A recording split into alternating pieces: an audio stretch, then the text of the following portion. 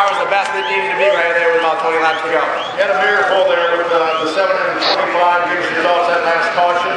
Yeah, you know, John's real good on these worn-out tracks, and you know what you say about Thomas Stinson here at Southside Speedway. You know, he knows how to get around here, and it's going to be tough. But I had a fun little race with him.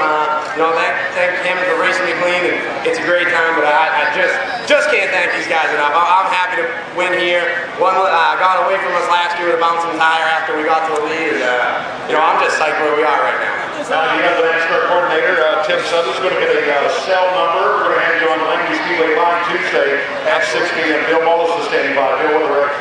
Yeah, what a race. And Andy, I just want to congratulate you on behalf of Langley Speedway, on behalf of NASCAR. What a great race. It's great to have you guys here. You're a class act racer, and you're back in the checkerboard square. This is an historic track, and this is going to be a race that goes down in the history books. And great job, and just congratulate you and your team and your family on a good run here in Virginia.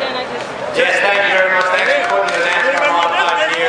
Thank you, NASCAR officials, all these great Langley Speedway fans, Newport News Shipyard. You know, thank you so much for putting this race on, and